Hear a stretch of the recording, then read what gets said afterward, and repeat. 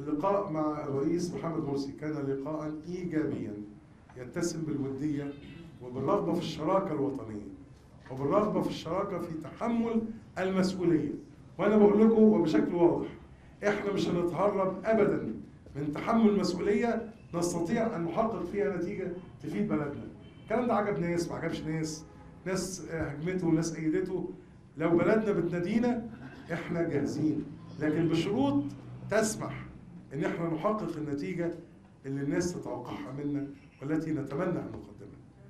الوقت ضيق والظروف صعبة، وإحنا في حاجة لقدر من التنازل من كل الأطراف.